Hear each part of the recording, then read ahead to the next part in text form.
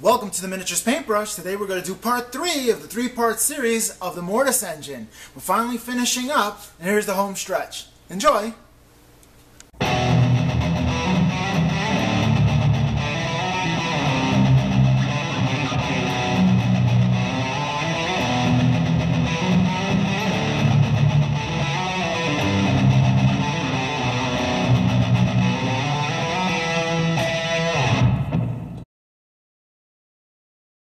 Alrighty, we are back for part 3 of the 3-part series of the Mortis Engine. Here, what we're going to do is going to build a base. We start with some cork, and then I use these. I ordered them from, let's see, Green Stuff World. They had that on the site somewhere, and I was just like, I think I did a quick search for tombstones. These are a little big for my taste, personally, so I'm looking for smaller ones. I don't know if there's any 3D printers around my area. Would like to play around with setting up some gravestones for me. Since I have a death army, I think that would be appropriate. I decided that I want to put a river in the middle of the base, and I wanted to have levels of rock come up. So I cut these out of cork that I had, and you can order these cork sheets just about anywhere, really. I think I got these from Walmart when I went to Walmart, and they were there. And what I'm using is hot glue. I'm using the ultimate glue gun that I got from AC Moore, and I got it at a discount. I think I got it for 12 bucks total. It's after all the discounts. It starts at 30. Right here, I'm just trying to figure out where I want the tombstone. So you play around with ideas, and this is how you develop how I develop a scenery. I play around with ideas. I see what they look like, and I see what I like. I mean, there's no right or wrong in my opinion. There's what you like and what you don't like. So, you know, hopefully you can get what you like.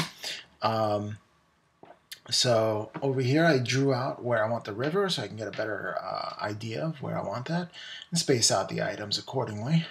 There you go, to the end, before I glue them down. And I'm going to glue them down to the base. Now, I use the hot glue gun to glue them down. Oh, wait a second. First off, I wanted to see what it would look like and if it would fit. So I take the Mortis Engine, the bottom, see if it fits. And that is a green light go. I dry fit a lot, I know, and it's always better safe than sorry. You know, measure twice, cut once. So I'm like, measure 15 billion times. That's an exaggeration. Measure many, many times, and then glue once. So I use the glue gun for this. Now, what this does, though, when you're gluing these stuff with a glue gun, is it leaves a gap sometimes. So be very, very careful, and especially since I'm working with wet. I'm working with Woodland Scenic's realistic water, and I didn't realize that there was going to be a gap there, and it started leaking out the first time I did it. So I had like a big accident. So you see how you have this wood filler right here? Now, this is something I didn't do, and so you won't have an accident, is that once you use the wood filler, what you're going to want to do is you're going to definitely want to just make sure that you have paste on the bottom and surrounding the bottom areas of that piece, I guess, the corking on the bottom.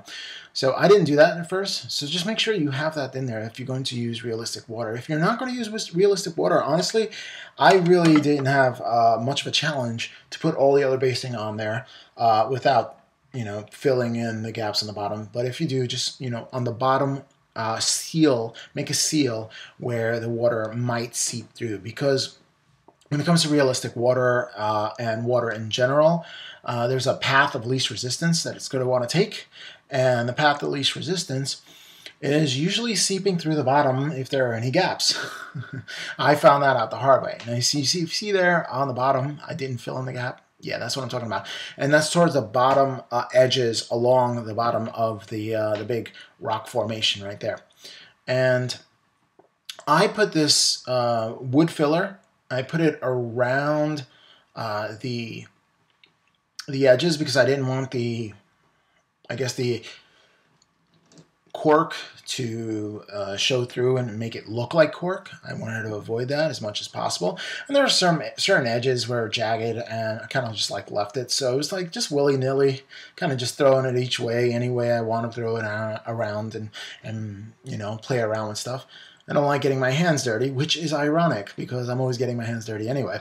But I don't like getting my hands dirty, so I kind of wear a glove to do this. If you're like me and don't like getting your hands too dirty, wear a glove too. If not, it's your prerogative to wear gloves or not wear gloves, or it's up to you.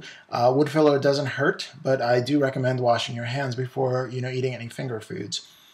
Not eating any fingers, because that would be really weird. No, cannibalism is definitely not my thing. Clarice? Anyway, so that wood filler is great to have on hand, and if you're doing terrain, it really does come in handy as leveling things out and using things, especially big areas where you want to use rock or anything like that. You can just smooth it out with your finger. Later on, I do use different products to simulate rock, but this is definitely a great starting point. Just make sure that everything is dry before you continue to use or build up or paint or anything like that.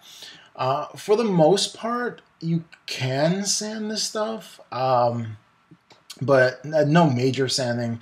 I wouldn't majorly sand it. Like, if I wouldn't start putting like trying to shave down too much, because I really didn't put a little big layer of it on. I didn't really pack it on. And if I were to sand it down, it would go straight down to the caulking. And I don't know if I want that. Now, if you want a very, very smooth area where it's completely flat, this will fill in the gaps of the caulk. So it would be smooth if you wanted to. Now, as I put this up, I posted it online where I had some painters that motivated me, and Painters Motivating Painters, Google Plus forum from Vince Ventrella, and they told me that it was too smooth, which I really didn't pick up on. You see, the thing about working with this stuff, I'm pretty too close. I think I'm too close to the actual piece that I'm creating that I don't see too many errors. And sometimes you need to step back or get somebody else's opinion, or, you know, just get inspiration from somebody else so you know where you stand and where you'd want to improve upon. It's hard to look at something for hours upon hours and then get an objective opinion about it. But if you put it out there, with like-minded people that are really willing just to help you, then I find that objective opinion really does help.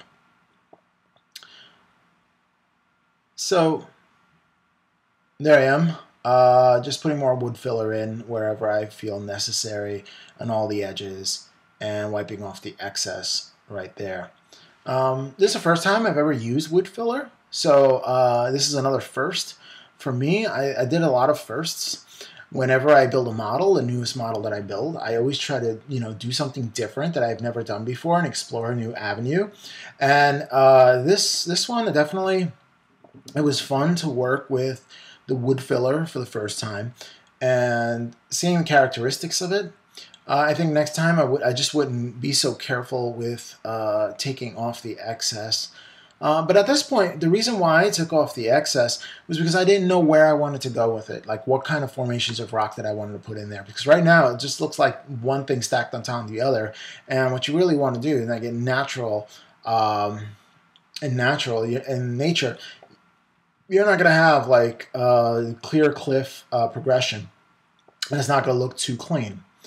My thought here was to use rocks to variate some of the textures there, but it wasn't enough. Like towards the edge of cliffs and stuff like that, usually there's a lip, and I didn't create the lip there. So this is when most of it was dry. I think the only wet part I put was the back. I allowed the front part to dry. I started sanding it just a little just to get it smooth here and there. Again, I didn't go too deep with the sanding because I didn't want to go all the way down to the corkboard. I mean, working with corkboard was fun, being that it was the first time that I ever did it on the base. That was fun too. Just remember with the ultimate glue gun that you're going to have to unplug it. There's no on or off switch. There are other glue guns that have on and off switch, and I think they're neat. I like this one because I can set the temperature high or low, and I can manipulate it to depending on which project that I do. If you put it at a higher temperature, it takes a little longer to dry, but if you have sensitive objects, it'll melt them. So you may want to have that lower setting as an option. So the one thing about working with wood is that it crumbles, that wood filler, it crumbles, so you have to be careful to wipe it all down because whatever you leave up on the base and you paint is going to crumble away. Okay, so next up, what I did was I was going to work on the tombstone. Working on the tombstone, I cut it out, and I am filing off all the mold lines that I see. And I'm just trying to place it. I still haven't figured out where I wanted to put it just yet.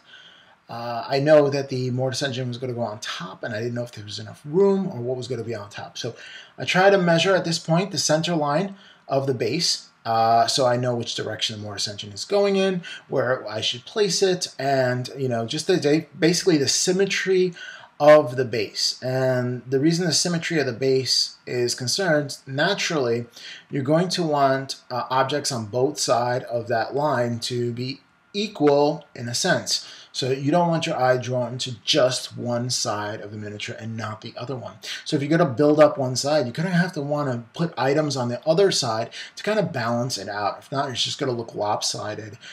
Even if the miniature is straight, it's still going to look lopsided because you have more on one side than the other, so your eye kind of draws to one side.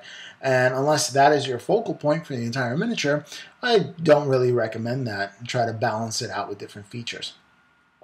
So now I'm playing around with a putty. It's called Milliput, and this is your standard Milliput. They also sell fine Milliput, which I do not have currently. But this is an epoxy putty, just like green stuff, Neatitite, that I've been working with before.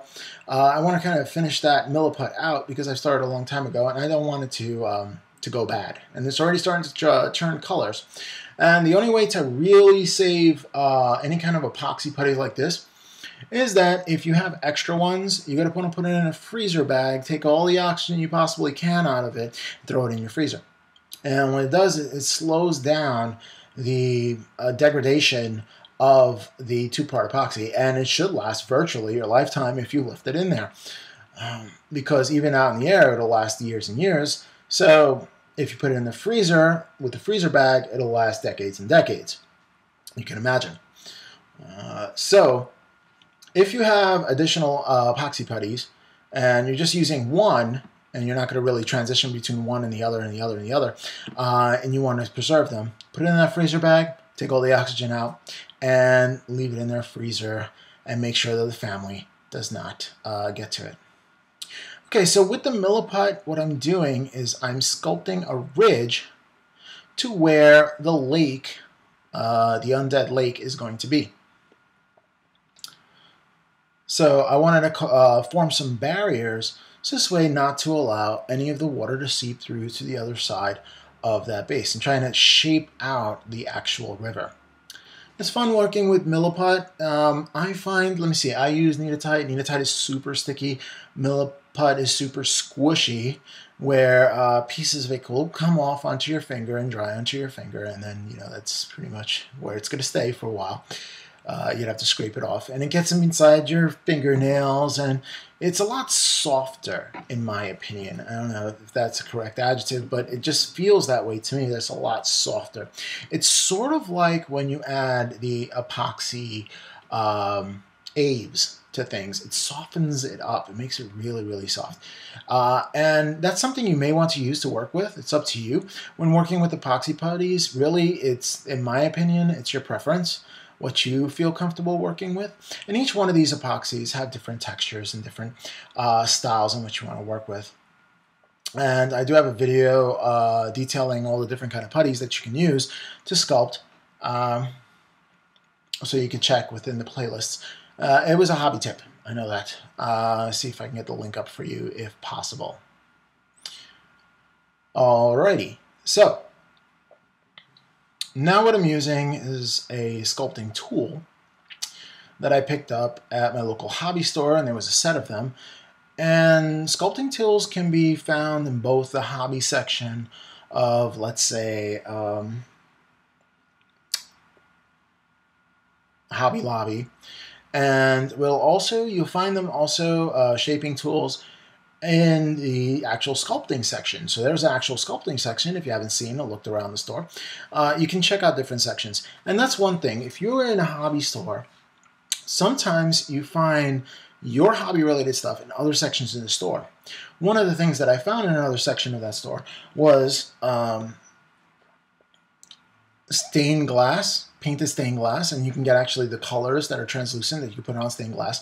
You can also use ghost tints to do stained glass. You can also use candy colors to do stained glass as well. What they also sell is the lead, which looks like that leaded bead that stained glass has in between to create the shards.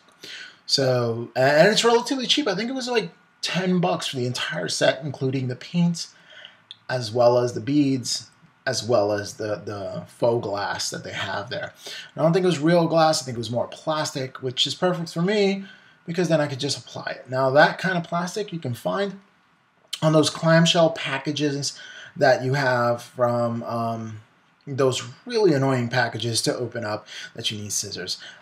Speaking of which, I remember a product specifically made to open up those clamshell packages with the see-through plastic, hard plastic that was really hard to get open. And it was in one actual clam package. So it's like, here we're selling the tool in the clam package, but we're giving you it in the clam package. I guess that'll be the last time you'll have to struggle to open one of those things. But, you know, a sharp scissors will help. Okay, so now what I'm doing is I'm taking nails. I'm taking nails and I'm putting it through the caulk, and I'm pushing it down with a pair of pliers there, and I'm just applying pressure. I'm not banging it like a nail would, although you could, I guess, but I'm just being delicate. All right, so I'm putting 3 here, and one is to the left, another one's to the right, and one is straight up. Or 2 of them are more straight up than the last one. I wanted one to be crooked. And what this is going to represent are spikes that are going to be held in the ground. And since it has a flat head on top, what I'm going to do is I'm going to take skulls that I bought from Green Stuff World, and I'm going to place them or glue them on top of the nails, creating a nice little surface for spiked skulls, or skulls that are on pikes. And that's exactly the look that I was going for. So again, with the balance, since I have one side of the base that is high due to having an extra small layer of caulking, giving that extra dimension, on the opposite end of the base, I wanted to put something that extruded upwards that was higher than the other side. In fact, it's actually the distance, the height, with the skulls, they are higher. Although it balances out because they're on spikes instead of being a solid base. So I was playing around with a mixture and trying to even out the balance of the base itself. And you do want to have that symmetry, you do want to have that balance. You just don't want to willy-nilly throughout the whole thing. You can willy-nilly when you put on the wood filler a little bit, but don't willy-nilly through the entire thing. You may want to have some thought before you continue, like, what is the end product going to be? Picture that in your head, draw it out if you want to, if that helps you. I can picture it in my head and just follow it through, and then if I need to make adjustments along the way, I just make adjustments along the way, and I just don't sweat the details. If it feels right, then I'm happy with it. And if I'm happy with it, and that's all that matters when you're hobbying. You need to be satisfied with this, because ultimately it's going to be in your display case or in your house on a shelf. You're going to be looking at it on a daily basis. You're going to live with this, so you have to enjoy it. So it has to look appealing to you, no matter what anybody else thinks. And if it looks appealing to you, I claim that as a major victory. All right, so it was really, really I was really happy with the spike idea because I had bought these small nails and I had no idea what I was going to do with it. And then the idea came to me while I was reading, I think it was the General's Handbook, or was it the Warhammer Skirmish book? And I was just reading and reading and reading, and I was like, the nails, I could put them as spikes for skulls. And then I was looking at and reading articles, I guess this was in White Dwarf, which I've never owned until the last couple of months. I never picked up an issue of White Dwarf, ever, ever, ever. Except for in the library, I saw them there, and that's when I used them. But I never actually bought one to take home and read. So recently I've been buying them, and I've been enjoying them. And there's a lot of content in there. There's a lot of content in there. So it is a lot of reading. And again, in the summertime, I love my reading. So I'm a readaholic, which I encourage, and I hope that everyone becomes addicted to reading, because that's amazing. I love literacy. Go literacy. All right. So once I got the skulls, again, get rid of any of the mold lines. There weren't too many, so it wasn't really a big deal. I put some super glue on there. I like to use Gorilla Glue. I used to use Loctite. There's nothing wrong with Loctite, and there's nothing wrong with Gorilla Glue. There's nothing wrong with any super glue that I've ever met. Crazy Glue seems to be a little more liquidy. That's a word. Than others, but it just depends on what you want to work with. Okay, going back to the tombstone, I kind of like it there in that position on the bottom, and that's where I ended up with it.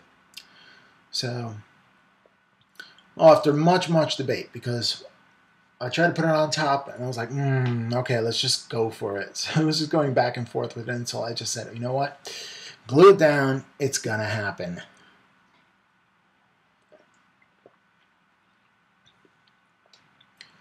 It was fun putting together this base because I've never done anything on this scale before. This is the biggest miniature I've ever completed, ever. So I knew I had to spend time on the base and go the extra mile with a lot of the details. And as I was constructing this, the more I started getting into it, the more happy I was. The only time that I was really disappointed was when I realized that I did not seal the bottom of the bricks, of the stonework, and the realistic water seeped through. I was very saddened by that, but it was remedied, and you know, the result was fabulous. So now what I'm doing is I'm dry fitting. Again, you want to dry fit. I dry fit multiple times, just to make sure that everything is, you know, adjacent and straight, and that looks good on the base. You don't want it crooked or anything, and that everything fits. That's a really important thing to do when you're working on bases. You want to make sure everything fits exactly where you want it to be. Now, yeah, I guess you can pin it down, and I don't like to do the bases, build the miniatures on the bases and then paint it that way, because if I am airbrushing or painting, I kind of want it to be even going through both sides and not just one. So there was a piece there, and I wanted to create a globe, and I wanted to put the globe that the Mortis Engine was coming from this globe, but I picked up something from the nursery, and when I say that, I mean the plant shop, I guess, and it was a big scale, so it was a little too big for this platform, so I didn't use it. So I had to come up with a solution. I knew that I still wanted to use that. But right now, what I'm going to do is I use the textured paint over there to give it some grain, and then I use a Rust-Oleum camouflage to create that, so it has some texture to it. So I had this idea. I had these little bricks that I had picked up. Where did I pick those up from? I think they were Pegasus Hobbies. Yes, Pegasus Hobbies. And you can find them on eBay, I believe. I don't know. You can find them on Amazon. Pegasus Hobbies. Just take a look for Pegasus Hobbies on eBay. I keep saying that.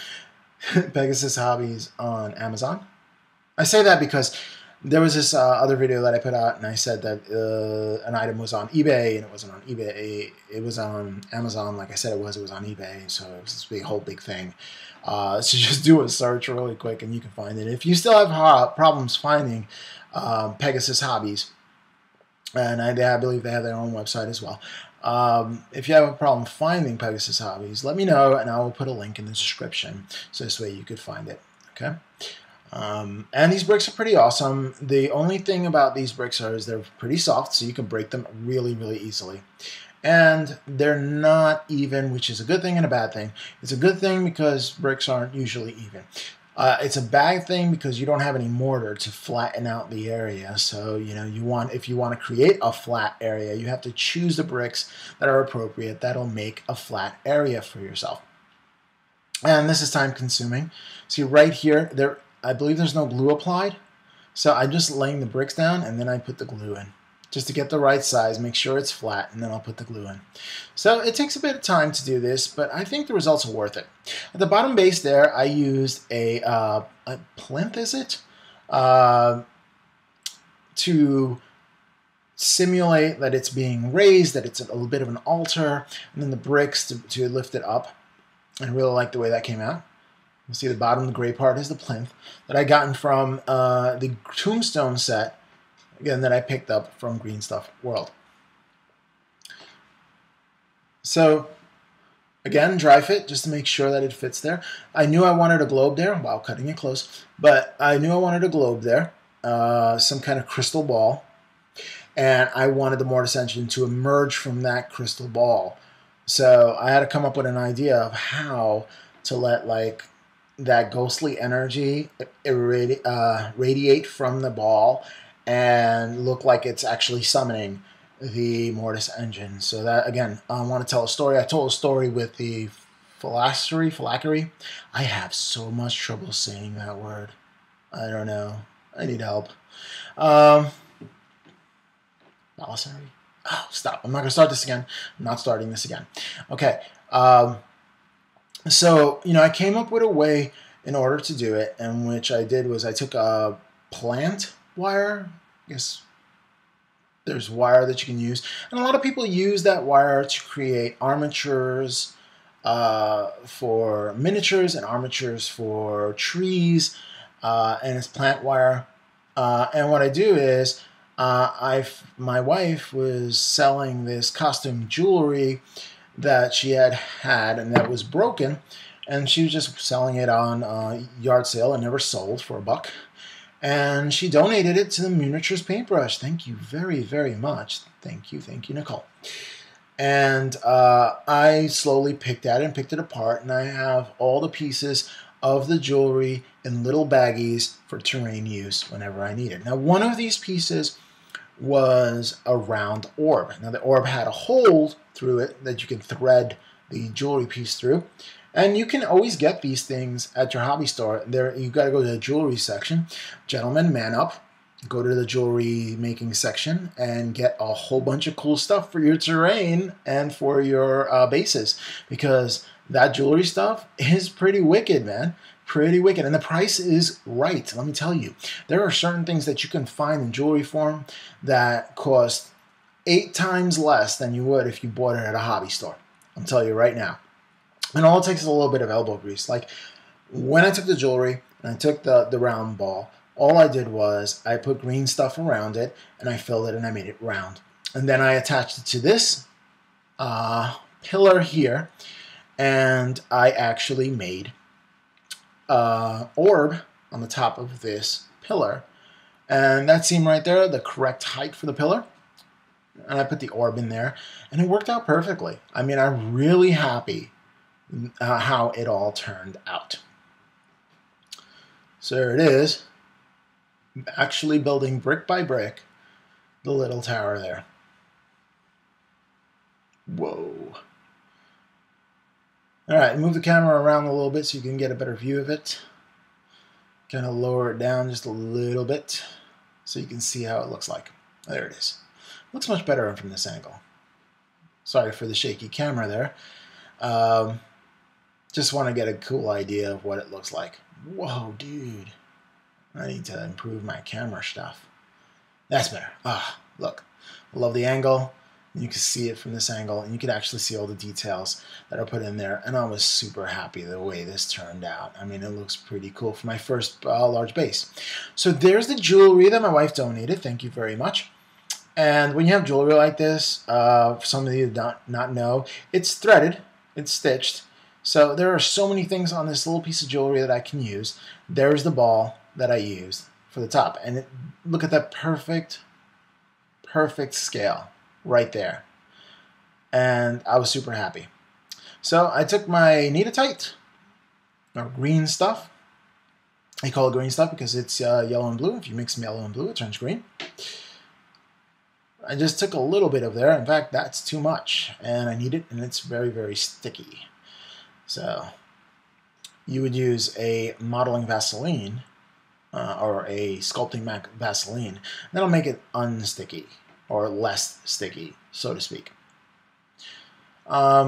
Again, there goes my clumsiness. I drop it many times, and I'm really, really clumsy. So I put this together, and I'm clumsy. So if you're not clumsy, you can do something like this. Look at this. I am putting on a show here. Okay, so if you're not clumsy, you'll do even better than I do, because really, I am such a klutz. But somehow I managed to do all these things, so there you go. There's that Vaseline I was talking about. Again, I got that from Green Stuff World. I put one order for Green Stuff World with a whole bunch of stuff. And I want to make sure that everything in there fit. I mean, if I'm going to order from Spain and it's going to take forever to get there, just order once and get it all out of the way. And that's my opinion. So, just putting a little bit of green stuff covers up the hole where you thread it through the jewelry piece. And I don't even have to do one side of it, really, because it's the top that's going to show. The bottom is actually going to get covered with the brickwork, so you don't have to worry about that. So I'm going to put just a drop up there on top of glue, and I'm going to set that right in there. And the Mortis Engine is going to come. Now I got to make sure it's in the middle.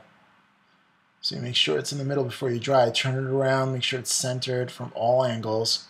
See how you turn it around, it doesn't look centered? Make sure it's centered. And as it dries, as the glue dries, it makes it easier for you to manipulate and it stay in place, which is pretty cool. Once you're happy with where it is, you could use some zip kicker, and that'll dry it completely so you don't mess around with moving it or dropping it or taking it out of place or accidentally bumping it like I would usually do. Really happy. Turned out really nice. There was a fingerprint there. I kind of just like wiped it off. Again, look how quickly that zip kicker kind of just dries that super glue. And it does it instantly, so this way you're not holding on to it for a very long time. Why waste your time, right? So there it is. I do have some more Neatatite. And one of the things I was thinking about is, again, having necrotic kind of energy coming out from there. I was thinking maybe Neatatite would be a good idea to do. There's the idea right there, it coming out from there. And I was like, well, as I was playing with the Neatatite, yeah, that could be a way of doing it, actually shaping it and then gluing it on later. But it just seemed like, after a while, that this method wasn't the best method for me. Now, some people may want to work and sculpt it. If you're going to do so, you're going to want an armature to do it. Just don't do it like that and sausage roll it. But that's the idea right there. So moving on, there it is, some plant wire. And I wrapped it around, and there's the basic shape of the energy. And then I dry fit it to make sure that it goes into place. And you see how it's coming from there. It's swirling around and going to the base of the Mortis Engine. And that's the idea. So I'm going to use some more material, which is a first for me. It's the first time for me actually creating an armature. Well, first things first, I want to glue it into place and make sure it doesn't move around on me. I think I'd use more zip kicker as well to keep that into place. And I'm using a substantial amount because it seems that this is a weak area, and I want to make sure that it was weak. And then I took a little dowel there and I wiped off the excess. I didn't want too much glue there. I wanted to get into the cracks and crevices, nooks and crannies of the middle there, just so I can have a solid piece. But at the same time, I didn't want it to go all over the place. So wait for it to dry. And here I have a little Plano case where I keep a lot of my basing materials in little tubes, just so I can have a variety. And I labeled each one. I just took some, I guess, some labels that you can just get from Staples and stuff like that, or any kind of office supply store, Office Max, or anything like that. And you can just write them in there. I can write small. I like writing small. I've always liked writing small. I wear glasses because I can't really see far away, but seeing close up is great for me. So I can see small details. I could always read fine print. Little what the watch says inside the dials and stuff like that. I'd always be able to read that. And I hurt my eyes because I was playing video games on a very old TV and I was sitting too close to the TV. Today we use monitors and we don't have that problem, but back in the day, in the 80s, the TVs were not really safe. You didn't want to sit too close to it. So I was playing Atari back then, dating myself, and I got way too close. My brother said, my little brother said that he had a high score and I wanted to beat it because there was a lot of rivalry there. And intensely I played for hours upon hours this one game until I actually beat it. I think it was Galaga or something like that. And I actually beat it. And I beat his outrageous score that he said, and I found out that he was lying. He didn't even get the 1,000,000 points in which he said that he had. And I played for hours upon hours until I beat it. But I was intensely close to the TV, and I ruined my eyes forever. Thanks, bro. Thanks, man. That's right. All right, so that gave me the ability to see small things, though, so thank you there.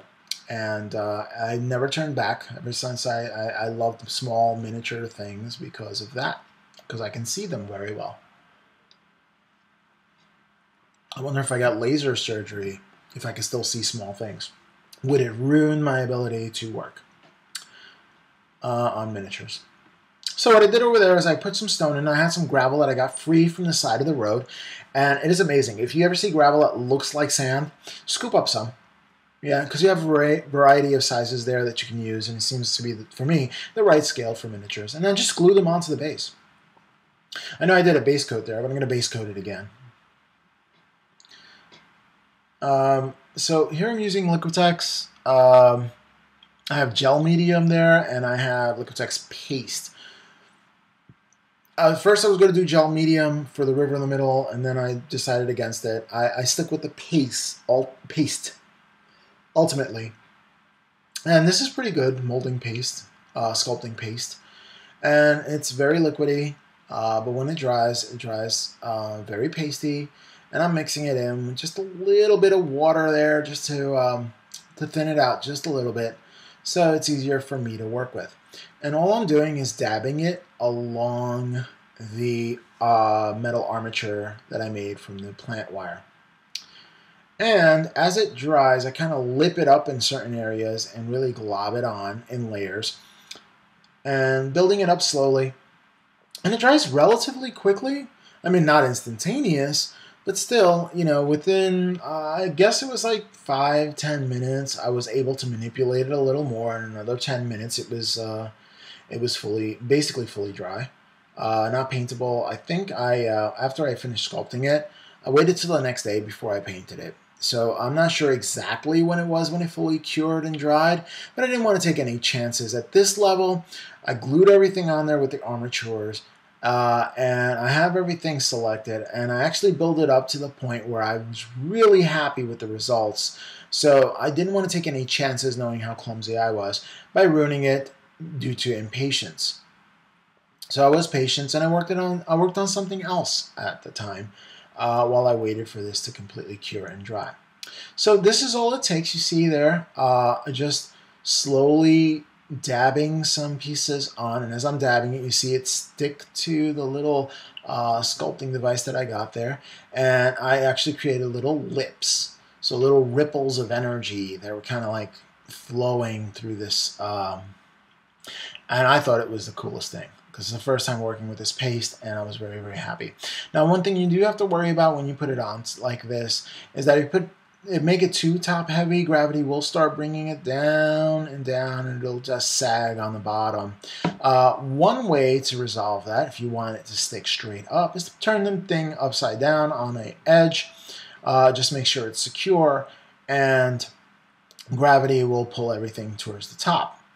Or Make sure it's dry. Don't make it too heavy. Wait till it's dry mostly, and then add another layer on top. So you're doing it in layers where one needs to be dry. It's sort of like glazing. You want to wait for the last glazing layer to dry before you're adding any more onto it. If not, it just mixes in. So working with this paste, I have to say A+. Really, it really met whatever I was expecting and exceeded the expectations. I was thinking it might fail on me, but look at the way it looks. There goes that energy coming out. That's exactly what I wanted. And I just had to cover the entire the plant wire. So this way it can look more like realistic and that ghostly energy. The same energy as coming off the Mortis Engine. I wanted to replicate that, but it's coming from this orb. And it was really, really important for me. So, and I thought it was very, very successful how it came out. Super happy. Super happy. So, try it. And if you try it, let me know what you think. If you ever wanted to create like an energy coming up from a field, try it with the armature and then work with the paste. You can get Liquitex at AC Moore and at Hobby Lobby and at Michael's. So they all sell Liquitex products. And you're looking for the modeling paste. They have the gel medium, which I still want to use for I still want to use it for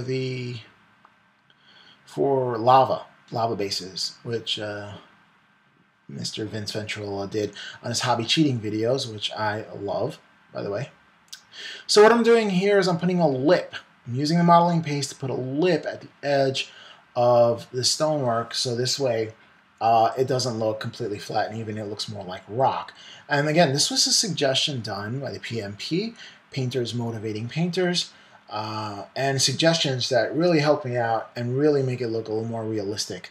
So I played around. Again, the only regret that I had was that I didn't continue the modeling paste all the way to the bottom, sealing the bottom so this way the water effects wouldn't seep through, which made a mess, by the way. Total mess. So again, if you're doing rock is not even at the edges and flat on the edges, so you kind of just want to build it up. Modeling paste worked perfectly for this. And it was kind of fun to work with. After having the success from the energy coming from the top, just gently tapping it here and there created ridges. And as it dried, it was easily to manipulate and create points. And you can just add it wherever you want to build up. Spaces, there's no real science to, forming rock. It's just whatever's clever and whatever works. So I put a little here and there, a little everywhere. It's just uneven, as rocks are in nature. The problem with this was with the food filler, and I sanded it down, it became completely flat, and that's just not realistic. Now, if I was doing a street, and then even then, sometimes if a street is cracked, but if it's a brand new street or metal that wasn't bent in any shape or form, then I'm going to want to sand that down. But since it was rock, I want to kind of build it up. And I put a glob of rock there for no reason in particular, just so that it wouldn't be even. And I played around with the paste, and it was a lot of fun. A lot of fun to work with this. This is a first for me. I never used the modeling paste before, so there's a lot of first. Using skulls was a first. Building stuff up, creating with paste was a first. Even using the tombstones. I never used those tombstones before, so using that was a first. A lot of first here. Using the textured paint before using the primer was a first as well.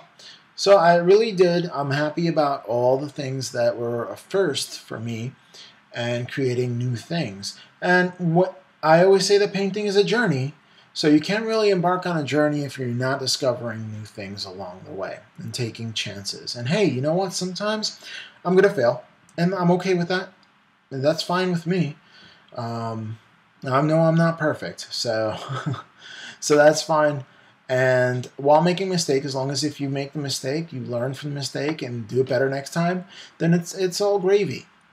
Yeah. It's all gravy. Don't get discouraged by making mistakes. You make mistakes, just, build it up or play around with something else, or, I mean, can I say that I was never discouraged when I make a mistake? I can't say that. I can't say that I was never discouraged. But there have been times where a mistake led on to something I would never have tried before, and that discovery was so worth the mistake. So you never know what's going to happen down the road, and what inspires you. Whatever doesn't work for the base that you're working on, or whatever doesn't work for the miniature you're working on, may work for a miniature down the road.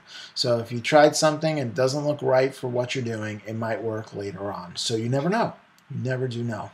So every time you make a miniature or create one of these things, you just learn from each experience, try something new, see if you like it and see if you don't. If you don't like it, then you know not to use it for that particular application again, and try to figure out a ways that you can use it in a different application.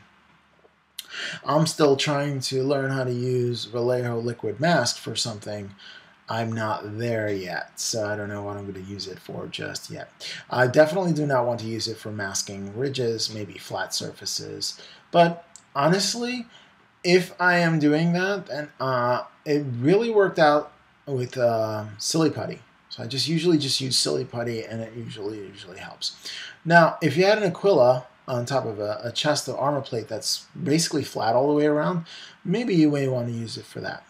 I was told to use it very thickly around there, which limits the control, and then, I don't know. I'm going to still work on it until I can find a use for it, because I bought it, so dagnabbit, I'm going to use it. Again, just putting a block, building up what I thought was going to be a grave, but it never even worked out that way. I kind of just created a hill, which is cool because later on I put some basing material on there, and it just created an uneven surface. You don't want it to look even, so just building it up here and there, that works. Again, going on the tips, gravity kind of pulled it down, and I wanted to make a lip there, so I just made a lip. And you can continue it on, you can make the lip as high as you'd like it. But I just wanted just enough to differentiate to know that it's stone and not a flat surface. So working with Liquitech model paste was definitely a cool experience for me, because it really worked very well for the application that I wanted. I'm really happy that I've gotten that, and I got it on sale, so it's amazing. Always try to get your stuff on sale. You don't want to pay full price for anything, so try to get things on sale, because, unless your budget's unlimited, which mine definitely is not. And, I have Mel the Terrain Tutor in the back. If you haven't seen Mel the Terrain Tutor, he's pretty awesome. He's a really cool guy. Support him on Patreon if you can. He really has great ideas when it comes to terrains and stuff and things like that. So, I mean, I love his ideas, and he's pretty amazing. And he's a dad. So, he's older like me, so I really relate to him. Go Mel. Big shout out Mel the Terrain Tutor. Check out his channel, Terrain Tutor. He's in the UK. I never met him. Maybe one day I'd be able to meet him. That would be cool too. Really looking forward to Nova Open this year. Hopefully, I'm not going to jinx it, but I'm not going to say anything. But there's a certain somebody who I might meet. Oh my God, I'm such a klutz. Look at that. See? I told you I'm a klutz. But there's a certain somebody I might meet, and I don't know. I'm ecstatic. I don't know what to say. I'm starstruck, and I've never been starstruck before. And believe me, I met Madonna. I met who else did I meet? Robert De Niro. Who else did I meet? I met the Wu-Tang Clan. I met Method Man for rap artist fans out there in the mid-90s. And I met quite a few people in New York when I lived in New York, because back then, it doesn't matter, because the millionaire is the guy in the jeans right next to you with the hole in his jeans, and the reason he's a millionaire is because he didn't spend his money on expensive stuff, so it didn't really impress me back then, but right now, I don't know, I'm starstruck. Anyway, enough about that. That's going to be later on. I'll tell you the details after Nova Open, which I'm hoping to include something in Nova Open, I'll record Nova Open and give you feedback and report upon what it's like. For me, to my experience, my very first gaming convention. I've never been to one, so super stoked for that. There's Nova Open, and I registered for PAX Unplugged. And PAX is the Penny Arcade, and it's usually have to do with video games and stuff like that. A lot of video game YouTubers go to PAX East, PAX West. But this is PAX Unplugged, and it's in my area. So Unplugged meaning board games and stuff like that, and non-collectible miniature games. And I'm really excited to check out what it's like. So from never going to a convention in my life to actually meeting a hero and actually experiencing two, what a change, you know? And honestly, if I didn't start doing the miniatures paintbrush, I would have never gone to these things. I would have never experienced any of these things. So, you know, I'm feeling blessed right now. Feeling blessed just to share it with you. So right now what I'm doing is I covered it again with primer. I did that off camera. And now I'm just getting some earth colors here. Just playing around with different kinds of browns, and I usually put washes on, so I'll just tone it down a bit, getting the edges and painting in the river. I get pestle and flesh, I believe that is, a rotted flesh, and I put that in the middle for a base, and I build it up. I want to make it lighter in the middle, and I played around with a lot of different greens here. I mean, I don't know what to say. I went over it many times. Different kind of greens, different kind of look to it. I wanted to get it glowing, but I didn't want it to be the same color as the Mortis Engine. That is definitely, so I stood away from the flat green completely, you know. And if I used some livery green or Scorpina green, I used it and I cut it with a pestle and flesh or something like that, so, or necrotic flesh. So I never use it straight. Just so I can have a different tonal variation. Also, I wanted the colors on the base to be somewhat muted because I wanted the Mortis Engine to be showcased, so I didn't want the base to steal the show. I wanted the base to be muted while the Mortis Engine has that bright Scorpina green with the popping purples that I had in there, so your eyes get, yeah, cool base, but wow, look at the miniature. You know, and that's what I wanted to do, was showcase the miniature. Tell a story with the base, tell a story with the miniature. And as an artist, if you do want to have people really look at your piece, you want it that when they look at the first time, they're kind of shocked and amazed and it draws their eyes to it. But as they keep looking at it, they see more and more details and more of the story unfolds. And that's why if you ever go to the museum, you see people staring at artwork and staring at artwork, and so artwork hasn't changed. It's just they're noticing more and more details to it, so they're actually studying it and then admiring, like, each item within the painting itself had a reason behind it, and that's what I try to convey. Like when I paint a miniature or a base, I want to tell a story, so everything I try to do is I try to make it intentional. So I have a reason for everything, and I try to do that. And when you do that, you actually have a story that you want to tell, and hopefully you get to convey it or feel really confident in how you convey it.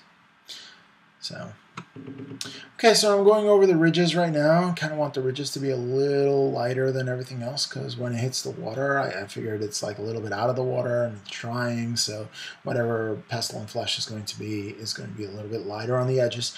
And then I do lighter in the middle, and then I do spots in the middle where it's even lighter than that, and I slowly build it up. So edges, stripe in the middle, and then highlights in the middle, and that's pretty much what I did.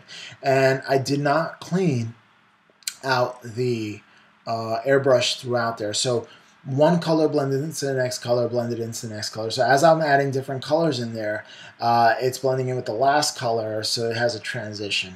So, and that's the first time I did it. If I wanted to blend some colors, and I wanted to slowly build a highlight or build a gradient, what I'm doing is layering in the colors, but building in the gradient slowly, but surely adding one more drop of the different color before it gets lighter and lighter so it can have that glowing effect. And I keep on doing that until I achieve the effect that I'm comfortable with.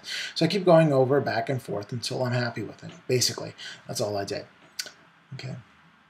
And those are the undercolors. I have full intention of putting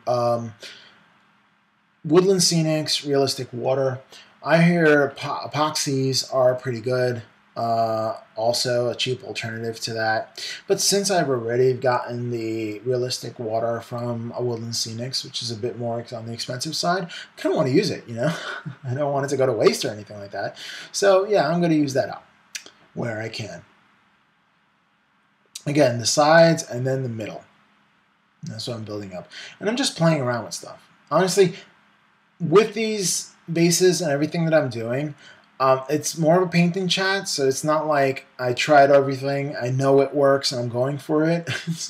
I'm discovering while I'm filming. So I'm like, oh, okay, this is cool, or that's better, or this is that. And I'm playing around with it, and I kind of like it.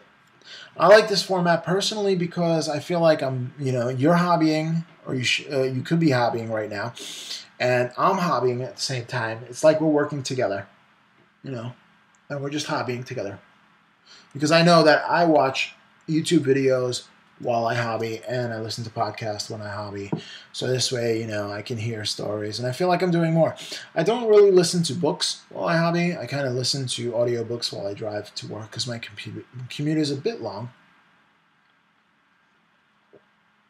About 40 minutes or so. So it's not too bad, but at the same time, it still is pretty long. So, I get to listen to my audiobooks there. So when I'm not reading, I'm listening to books. And when I'm not listening to books, I'm listening to podcasts. And when I'm not listening to podcasts, I'm watching my favorite YouTubers in the hobby. And if you look at the subscriptions, I have subscriptions to all the YouTubers that I subscribe to and I watch. So you can check out the subscriptions that I have here on the channel. And you can check out the ones that I like myself. Big shout out to all of them, which are awesome. So here I am. I finished the lake for the most part. I think I had a couple more details. I'm not sure. But for the most part, I'm happy with the lake. And now I'm going for the crystal ball, lowering down the PSI, getting a slower range, again, experiencing a ton of tip dry. But I don't mind the tip dry as much as long as I got the coverage that I wanted, and I got the effect that I wanted with that crystal ball. Again, using the flat green. And then I build it up with the Scorpina green, and then I build that up on top of there with a flat yellow, being the extreme highlight color. I could have gone to a white, but I didn't want to go to white. I hardly ever go through a white. So slowly building that up.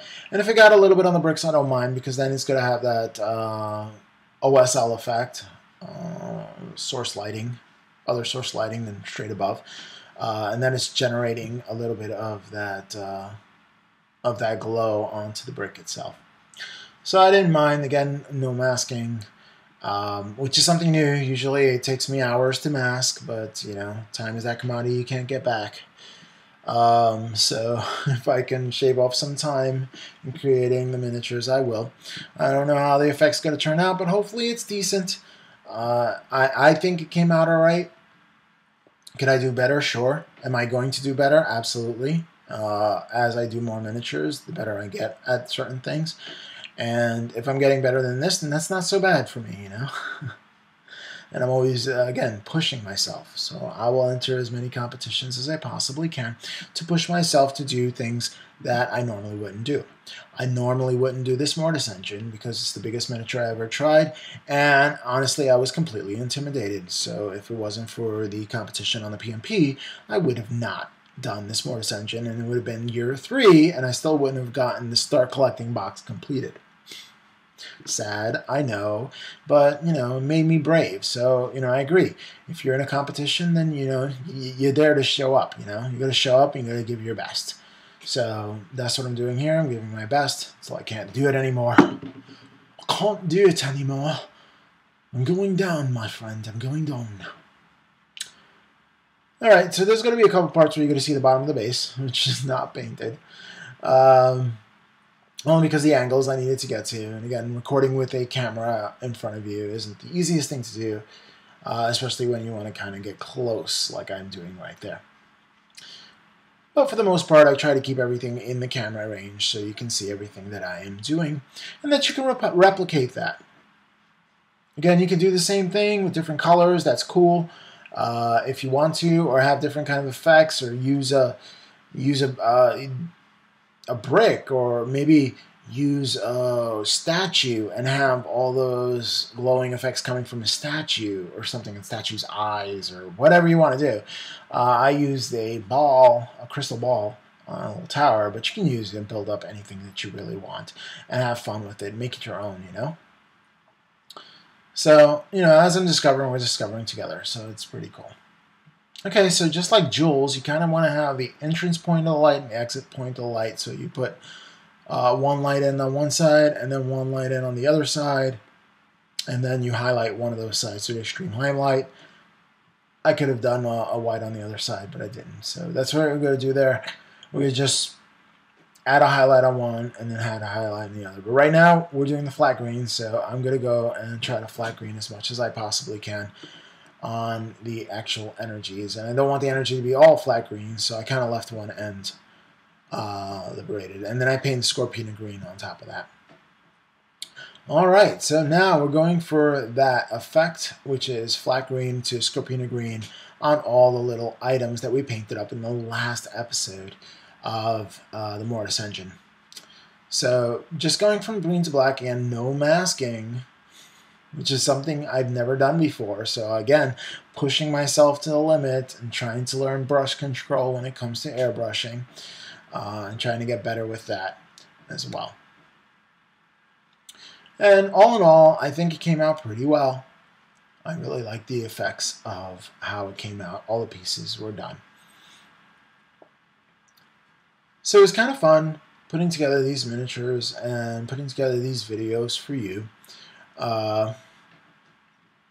If you haven't noticed, I do have a new intro that I created with the help of my buddy Garrett Atkins, who is really amazing and very talented. He has his own YouTube channel where he does a lot of shenanigans as a graduated teen who is trying to start a band and go to college, and I really wish him the best. He's pretty amazing to offer his music for this channel. Check him out. He is amazing, and he's very, very, very, very, very, very talented, up and coming, and artist. And I really do appreciate that. You help out the channel and donate his talents to the channel. Check him out, Garrett Atkins. All right. Now here's the part where I show you the bottom of the base, because that's what you need to see. Not really. Base is made in China. I know this.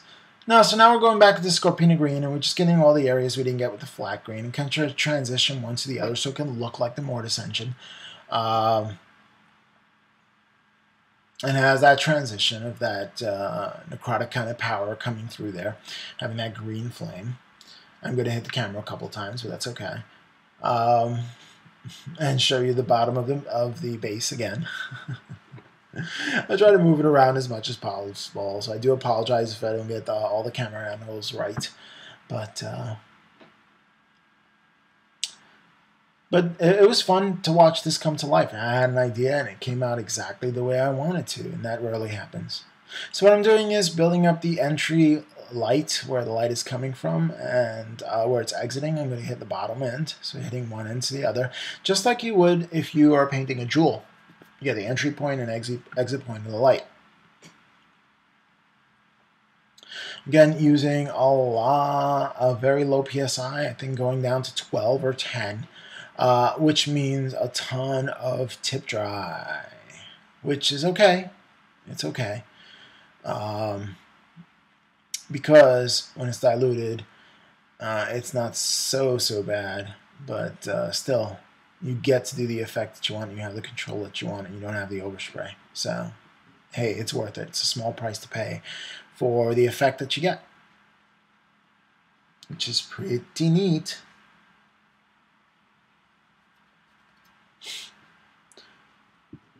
I have to say this whole process has been amazing for me.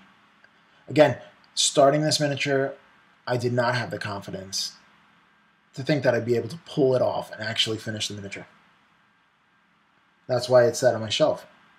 That's why I did the hex rates and all the other stuff, and I was like, oh, I'm not sure I'm going to do this Mortis Engine.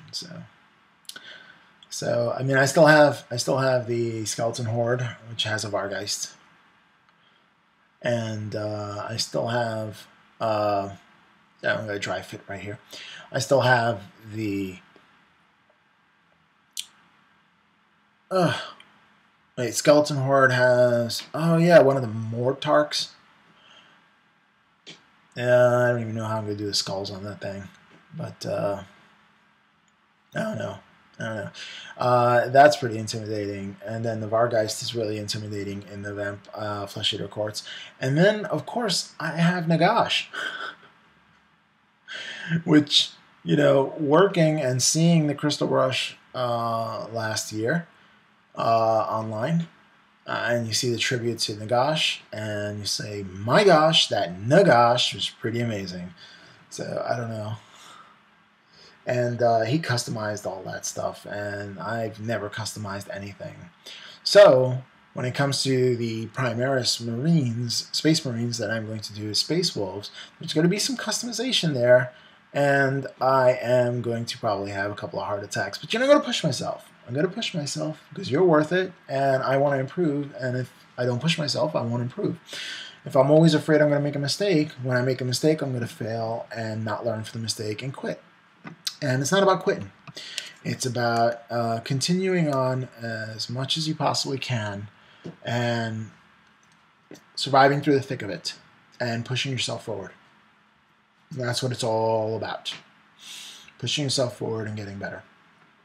Now, one thing I'm not going to show you here on this video, first of all, because it's going to be super long, and I already went through 3 episodes, but more so than that, I'm going to actually, I'm thinking about creating a display, I guess, diorama for this, where I insert all the pieces of the Start Collecting box in, and that being the display, and then entering that in another competition coming up. So that's what I'm thinking about doing. So I'm learning about displays and how to do that.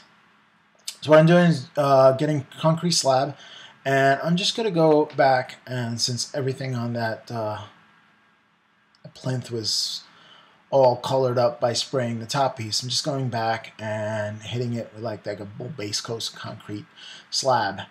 Again, not completely covering it to the top because I do want to have that OSL effect, but hitting the bottoms definitely and creeping my way up just a bit right before I hit the top to see that it's a pillar and not just free airbrushing everywhere, you know. Define what areas is what. So again, I get overspray here and there, and that's okay because I use a lot of Agrath's Earth Shade to tone everything down. I wanted to tone it down, and I do want to have some highlights. And if I had some overspray with the gray, it'll create like a filter, which I can put the Agrath's Earth Shade on top of. And I do spray it, Agrath's Earth Shade and other kind of shades, just to give it little variations, slight variations of color throughout the whole thing that you only have to keep looking at before you actually see it. You can't just see it at first glance. It's one of those things you have to stare at the model for a while to say, hey, there's purple on this rock, and there's a little green on this rock, and there's a little other things that I added to, a little blue here and there to make it a little different, make it colder. And I added all those things to the rock formations. So we have all those, which I guess a coat of Agrath's Earth Shade here and there covered up some, but not all of those colors that are peeping through.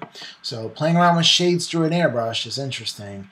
You get very, very light coats, almost glaze-like coats or candy-like coats that kind of shine through, and the color is not dramatic whatsoever. It's kind of dulled out, and it created that subtle effect. Again, I didn't want stark contrast when it came to the base, only because I wanted the Mortis Engine to take front and center when it comes to the base. So now what I'm going to do here is I'm going to section off each piece of the river. Again, learning this through Hobby Cheating, Vince Venturello, when he made ice bases way back in the day. And yes, I keep watching through all of them. And I thought it was pretty neat. But I'm using a rolling pin that I got from Green Stuff World to flatten it out, make it one cohesive piece. And I'm putting it around, and it works out really well. Again, the only thing that didn't work out very well is I should have puttied the bottom piece, and the bottom piece where it just wasn't secured in the bottom pieces. It was secure where and that's poster tack. It was secure where the poster tack was, but it was not secure underneath the rock formations, and that water just seeped through. So just be careful if you're going to use this. Make sure that all the edges are sealed, completely 100% sealed, because water will find a way, path of least resistance, to get out and leak out, and it will leak out. There'll be no ifs, ands, or buts about it. So be very, very careful. Also, when you're putting this on, you may want to have a level. Make sure that whatever item you're putting it on is level. You may want to take a level, because if it's not level, what you're going to end up with is it's going to look like thicker on one end and thinner on the other end. Important thing about Woodland Scenics Realistic Water, it says do not shake. Do not shake. So do not shake it. It's very simple, right? You just got to pour it without shaking, which is contradictory to everything else that I've ever used, like paint or anything else. Now I'm putting it in a little cup, so this way I can have a little more control of how I put it on to the base, and I'm going to cover it up so it doesn't dry out. I'm using a dropper, and you can pick up these droppers from science kits, or you can pick them up at a hobby store. A lot of different places you can pick this up. If you have like a teacher store that has a hobby kit with science, see if they have any droplets. You don't want to pay full price for that. And I used it. I kind of got rid of all the bubbles I possibly could and just go for injecting it in there and into the little cup, and then just having the control of putting it where I want to put it, which is really awesome. I guess I could have poured it out, which is fine if you want to do that. But if you want to exert a little more control, you put it like that. Now you don't want to put it like very, very thick layers. You don't want to put very, very thick amount of water here. You want to build it up in layers, so just put a thin amount just to cover the bottom, let it dry, and then put another if you want to thicken it up. So you're going to build it up in layers. In fact, for the amount that I need, I put too much water into the cup, so there's something to consider. So yeah, this actually became a mess when it started leaking out. So I had to do this twice, but I just repeated the procedure after I sealed up everything and made sure that it wasn't going to leak.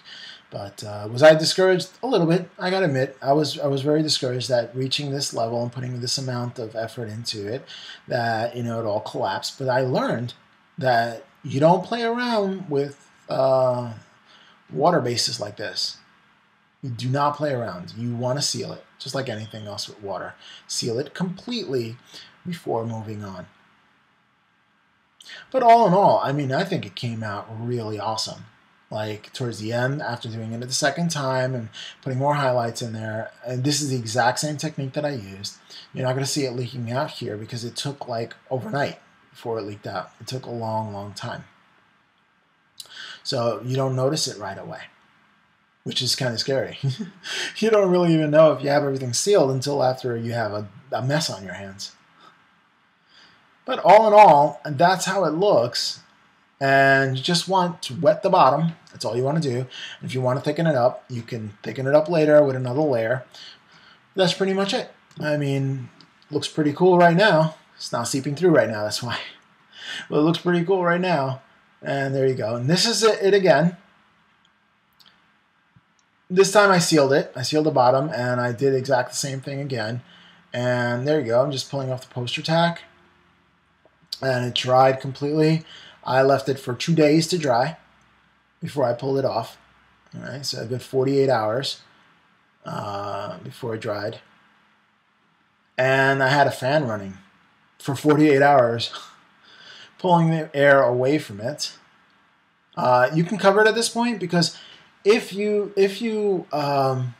leave it uncovered while it's drying to a certain extent, you might have like dust that collects on the top of it. So if you do want like an ice base or something perfect, you may want to cover it. Mine wasn't really an ice base, so it didn't bother me too much.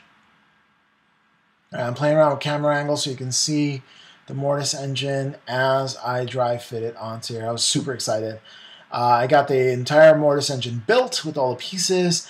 All I did was put it together. Again, that was off camera, and there were several times where, you know, things didn't line up well, and I took it apart and put it back together again and was a little frustrated, and then put it back together again, and then quit and not quit, and then put it back together again. And then finally it came out, and I saw it to fruition. So now what I'm doing is playing around with shades. I'm going shades through the airbrush just so I can have some control of where the shades are. And, you know, if I want to really hit an area that I want it to pull, then it'll pull in that area. I noticed that if you do it with airbrush, you can control a little more, in my opinion, where you want things to pull and where you don't want them to pull. Have just tone things down. Because the thing about Agrax Earth Shade, it makes everything dull, which I do like, especially because I want to dull everything out here. Because, again, I want the Mortis Engine to shine, so I don't want everything to be too bright. Plus, everything looks like muddy here, and I didn't want it to look too muddy. I just want it to look like earth. And I knew I was going to cover most of this. Now, if you see where I'm airbrushing right there, I did put some green stuff there, some textured. I used the textured rollers to put some green stuff there. And I actually did a video about textured rollers. So I'm going to link that so you can see that as well, about how to use textured rollers, and that was recent. Okay, just some of the tips that I use. And as I'm building this, if I come across something that's a technique, I'm going to show you how I did it on the tip sections. Now, I have videos every Wednesday. As far as the tips, those are bonuses that I do on the weekend if I have some time. And, you know, because life happens. So I can't guarantee everything on the weekends, but sometimes I put 2 videos out on the weekends. I usually do a response to Vince Venturiola's topic of the week, if I can, if I have experience with that topic, and I'm able to respond. I try to respond every time I possibly can. And then I usually try to have a painting or hobby tip on Fridays, if I can. Again, life happens sometimes, and when I'm in the classroom, if I have to grade papers all weekend and I don't have time to put a video, then it's just not going to happen, you know? But I'd like to, and if I can, I will. For sure, I will be here creating videos. And so far, so good, you know? So far, so good. It's been really good that I've been able to produce videos, painting tips as I come across things. And it's like, hey, this would be a neat idea for a painting tip. I'm going to do that. And then, you know, some people that watch the show give me ideas as well. Adam, you know, you always you inspire me to do certain things and certain shows, and your suggestions are listened to as suggestions to all people who are watching and you know, make comments and are active about that.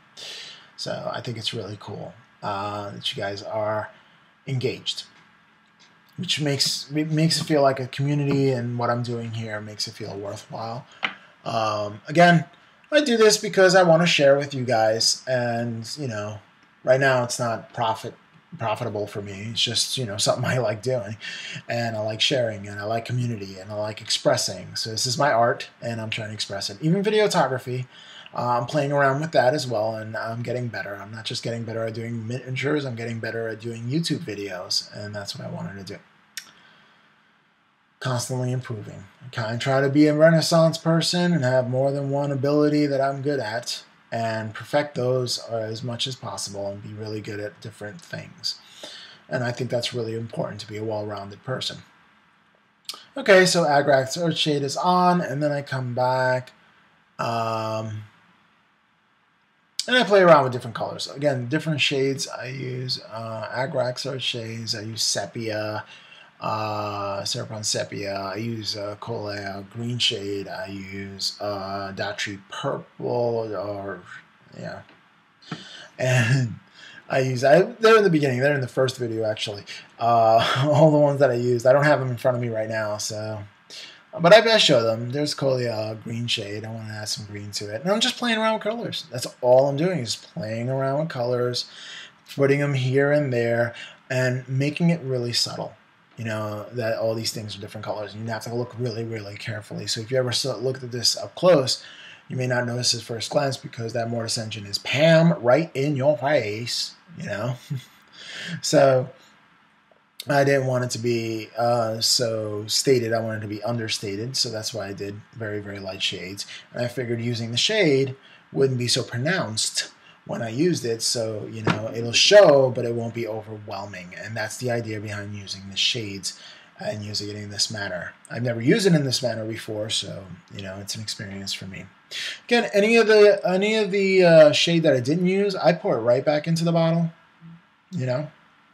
Only because I don't have it out long enough that it's drying in there. So I can just like pour it out. Any part that's drying is towards the bottom or towards the tip of the brush and not in the container. And I make sure that it's not, again, oxidized for too long, that it dries out. So, and it seems to, you know, I seem to actually conserve more shade by using that. And anybody knows who buys these pots aren't exactly the cheapest ones on the market, but they perform so well. And I really do like it. Again, with the airbrush, I like putting it on. Can you do this with the regular brush? Absolutely, absolutely, and without a doubt, you can just use it. You can use these shades as medium as well, because basically these shades are Lamian medium with color. That's all. Like I guess food color or something like that. I don't know, some pigment to there, and that's all it is. All right, using Dirty Violet. I am saying that wrong. I know I am. I do apologize. And again, just tying that in. You got the brown, you got the green, and I want to put some purple in there just to liven up the colors a little bit. You know, they are understated and they do get lost in translation unless you really, really look at it. Now, right now, since everything is bright and colorful, you can see them. Put that right next to the Mortis Engine, it disappears. It disappeared. That Mortis Engine really just hogs up the spotlight, which is exactly what I wanted it to do, which is perfect. You know, I want you to notice the base, but at the same time, I don't want it to be center stage. I posted these pictures up, the pictures of the finished Mortis Engine, and a lot of people said they really loved the base, and they said it was outrageous and all this other good stuff. So I got a lot of compliments and that. But a lot of people, more people noticed the miniature itself, which is awesome. So I'm happy that I got compliments on it and validates what I'm doing. I keep looking at this, and after a while, all I can see are the mistakes. And I know it's okay. It's better than what I've ever done. It's the best miniature I've ever done so far. And every miniature that I do is the best miniature I've ever done so far because I'm always improving. So last miniature isn't going to be as good as the current miniature that I'm doing. And that's just the way it works out. Okay, so there's a light at the end of this tunnel. We got about 10 more minutes left. Maybe not even. And we will be done. I think it's about time we take this moment of truth, taking the actual miniature. They spend over a month and a half putting together and shaving and painting and putting together and trying to glue together. I'm shaving off and cutting areas. And as I fit it, for some reason, didn't line up properly. Did not line up properly. So what I did is that I took some green stuff and I actually put it onto the base and I lifted one end so it could be straight. Again, you want it to look straight, and I did it by eye, and that's just the way it worked out. You know, it was one of those last minute frustrating things that happened that you just kind of overcame. So I'm putting the glue on, I'm putting it on, and that's when I look and I see that it's not even. And it's scary because I had that... I had the zip kicker there to accelerate the drying once I got it onto place. But I put it onto place, I looked at it, I didn't like the way it looked. I actually chopped up, literally chopped up the green stuff that I put onto the base because that started hindering exactly where I want it to be. So here's where I noticed that it's just not right and it's just not going to work. So What do? I chop off, and I used that because I couldn't find, and I felt like hurried because when I put glue on things, I guess it doesn't just, like Zip Kicker doesn't just accelerate the drying time of super glue. It also accelerates the pitter patter of my heart because it's like, oh no, it's gonna dry, and it's not gonna go all right. And then what am I gonna do? So I cut out a piece there, and I find that it's still not right. So I cut out even more piece here and there. And this is really dangerous because I am going at it at a rapid pace, cutting pieces out, just being daring and going for it. And everything could have gone wrong. Everything could have gone wrong. But thank God I was blessed and it didn't go wrong.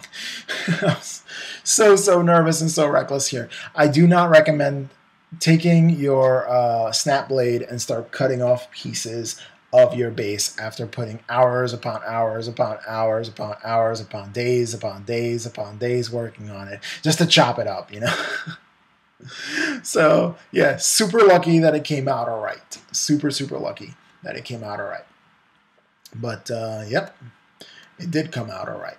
So I was just like really blessed that it came out all right.